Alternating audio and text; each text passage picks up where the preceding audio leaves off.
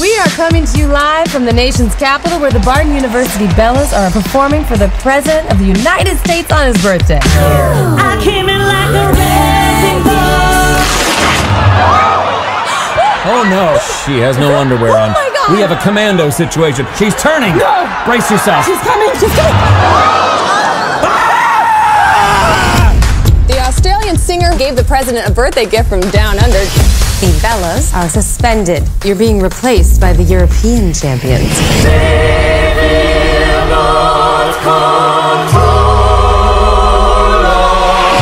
We are the sound machine. How we gonna compete with them? I'm not supposed to have any ideas. I'm the hot one.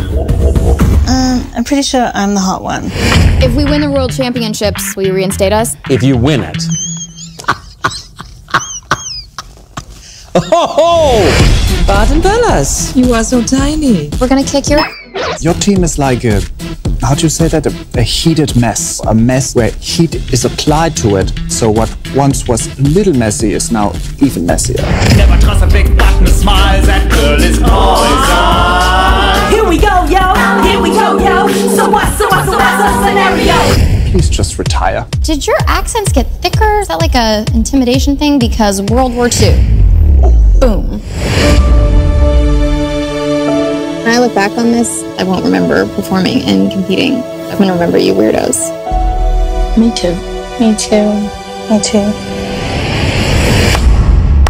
Guys, there's gonna be some haters out there.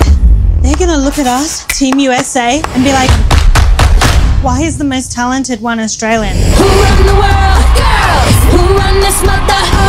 Boy, these girls have broken down every single barrier in their path. Who run the world?